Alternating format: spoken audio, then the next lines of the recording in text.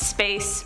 It's scary, and that's what we're going to be talking about today. Yeah, from devastating solar superstorms to asteroids and also UFOs, of course, to what the absolute heck is space even made of? That's also a question we're going to try and cover today. What is up, Top 10 fam? Welcome back. I am one of your hosts today, Olivia Kozlowski. And I'm Taylor McWaters, and today we are covering the top 10 solar system discoveries that terrified the world. It's going to be spooky.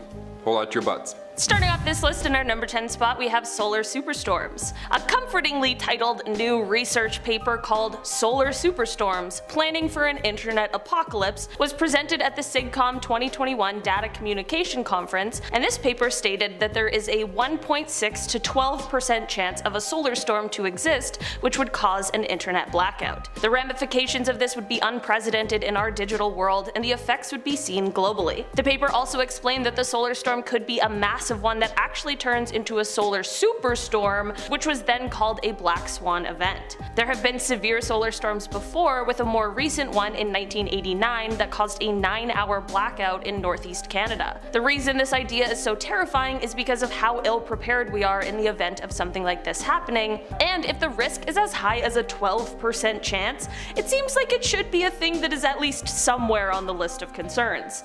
Wow. It's nice to know that the sun, the thing that helps sustain life as we know it, is also terrifying and might be the end of us. Guess that's why you don't rely on a ball of gas in the sky. Number 9. UFOs. Okay, back in 2017, a $22 million defense program was put in place called the Advanced Aerospace Threat Identification Program. Inhale. Yeah, it's a long title. No cool name for it yet. It's just a lot of space shit. Its purpose was to study military encounters with UFOs. Yeah, seriously. Remember when UFOs were on the news all the time and nobody seemed to give a? What was that all about? Well, Navy pilots were coming out with their stories. Eventually, come 2019, senators felt they need to be briefed on these sightings. They were starting to look a little too good. After a vote by the Senate Intelligence Committee in June 2020, it was agreed that UAP reports are to get added to the Intelligence Authorization Act for 2021, for now. That's why more and more footage is coming out on the daily. These incidents were filmed ages ago, but now they're being released because they're allowed to. According to the Times, these 120 incidents that were studied, it turns out the US military is not responsible for any of them. If they happen to be advanced drones sent to spy on the military, it's kind of important to find out who sent them, no? Recently, a former Navy pilot, Ryan Graves, spoke out to 60 Minutes, and he explained that these UAPs would pop up during exercises every day for at least a couple of years. Every day. It's a lot of alien dudes just popping up being like, oh, what's up? And then flying away. That's crazy. If these were tactical jets from another country that were hanging out up there, it would be a massive issue. But because it looks kind of different, we're not willing to actually look at the problem in the face. We're happy to just ignore the fact that these are out there watching us every day. That's what Ryan said. You know what? I'm with you, Graves. Let's just get to the bottom of this. Also, aliens? Probably. In our number 8 spot today, we have the Halloween skull asteroid. A radar image of asteroid 2015 TB145 is a perfect image to bring up this spooky season because it quite literally looks like a skull. This object was captured using the Arecibo Observatory in Puerto Rico on October 30th, 2015, and NASA says that it is likely a dead comet. To make things a little more creepy, this Halloween decoration looking asteroid flew by Earth on Halloween night in 2015, and it was a close drive-by at that. It was within 301,986 miles of our planet, which is only 1.25 times the distance between Earth and the Moon. The asteroid flew by Earth again on November 11th, 2018, but luckily it was at a more safe and comfortable distance. It still looked creepy though. Number 7. Apophis. We thought the world was going to end in 2012. The Mayan calendar tipped us off, and they even made a movie about it. John Cusack got a paycheck because of the Mayan calendar. That's a fact. What a weird thing. Well, we might be seeing another disaster movie in 8 years. The asteroid Apophis is in the category of potentially hazardous asteroids, and on April 13th, 2029, it will barely miss the Earth in its passing, and around 2 billion people will be able to witness the possible end with their naked eye. How lovely. Let's all gather outside and watch how we almost bit the dust. Also, it's on a Friday the 13th, so that's pretty cool. Scientists were actually unsure about if this thing was gonna hit or not, and even to this day, Earth's gravitational pull may just influence this near miss. If an asteroid hit Earth, honestly, I'd just chill. I would just go out in a canoe and just lie down and just close my eyes. That'd be it. What a pleasant way to go, in a weird way. In our number 6 spot today, we have the mysterious gap. This discovery is less terrifying and more just absolutely fascinating, but I had to include it because it's a really new development and I wanted to tell you about it. So basically, a new analysis by scientists at MIT of ancient meteorites found something new and super interesting. In the early solar system, there was what is referred to as a protoplanetary disk of dust and gas that rotated around the sun, and eventually it all coalesced into the planets that we know and love today.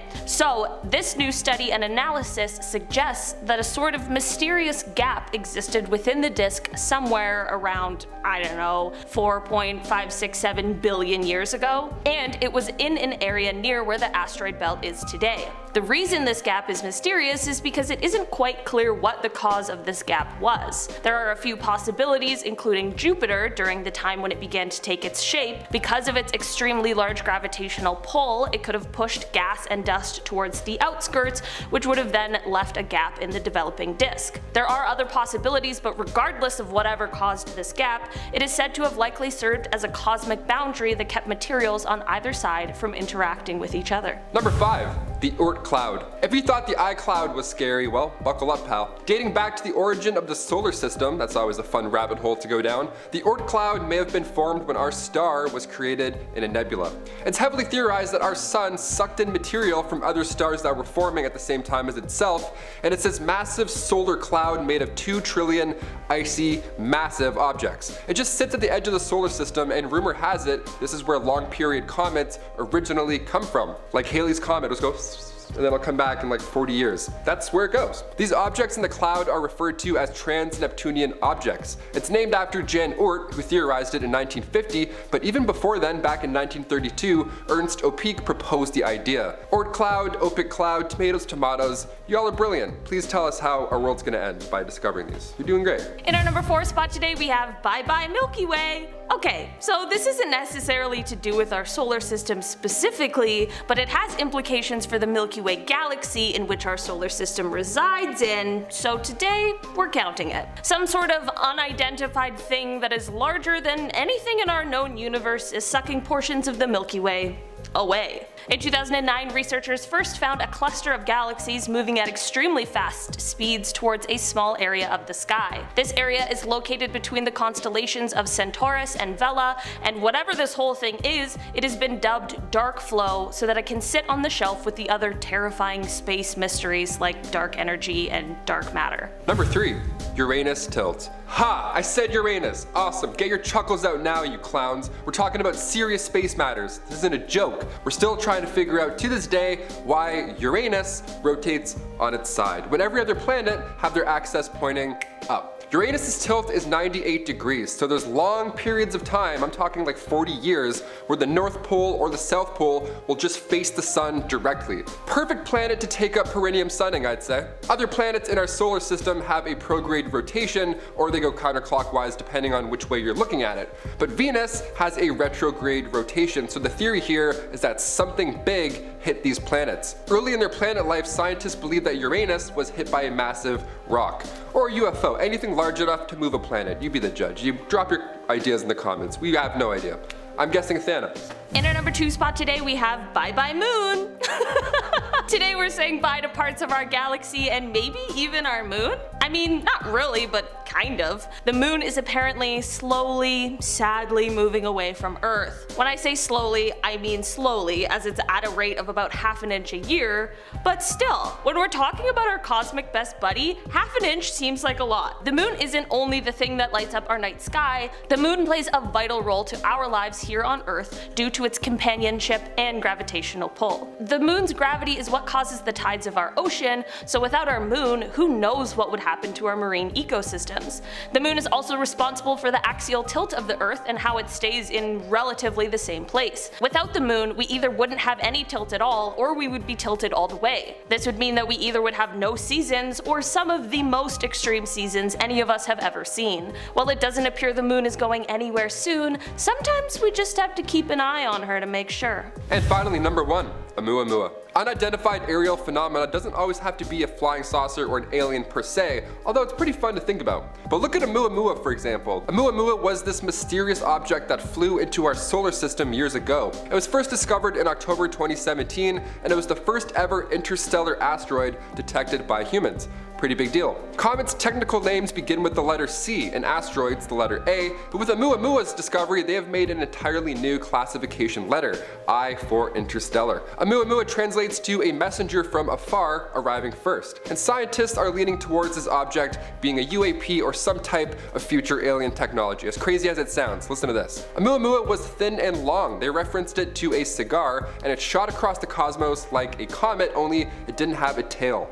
So the first thought was, okay, maybe it's hydrogen blasting off of the object and that's what's causing it to whip into our solar system at high speeds. But the tricky thing is, Oumuamua changed its mind on its destination. Apparently, the object, measuring at about 2,500 feet long by the way, came into our solar system, and instead of orbiting around the sun again, and then like everything else just dipping, Oumuamua just turned instantly and left the solar system, as if it hit something and then bounced off of it. The Spitzer Space Telescope didn't detect much heat coming from the object as well, and based on its size and the trajectory of the sun, the object has to be extremely shiny, and they're predicting it has a reflectance that's 10 times higher than previously studied solar system asteroids. Could this thing be an interstellar visitor? Well, more signs point to yes because of its odd rotation. It rotates every 8 hours, so if it was an interstellar comet, the tail propelling it at those insane speeds wouldn't let it spin like that. It would just go.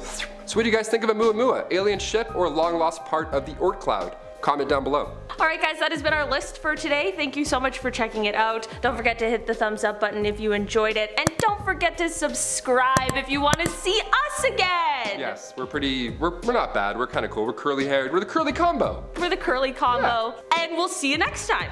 Bye. Bye. No names, look at, see ya. See ya. Jen's editing this, she wrote in. Hi Jen. I changed your head on your thing. You didn't notice. Yeah, you did. You look like your Halloween mayor. Alright, hit it off, let's do it. Let's do it. What is up, Top 10 fam? Welcome back. I am one of your hosts today. I didn't change it. I didn't change it. You gotta lay in that. You gotta lay in that right now. See the bullying that I'm getting, Chris? They're writing all this noodle neck. I wrote, and I'm noodle neck beanhead. I'm noodle neck beanhead, and today we are going to be covering. Oh my god. Okay, see ya. I never know what to leave. Like, no, hold on to your butts. Alright. Okay. Don't worry about it. I walk on texting like an asshole. Jesus, sorry. Robin Williams sent me a friend request. I wonder if it's him. Awesome. To this day. The gap. Oh, the Oort Cloud. Oh god, I'm gonna get the giggles out. Oh, the Oort Cloud. I'm gonna say Oort. Oh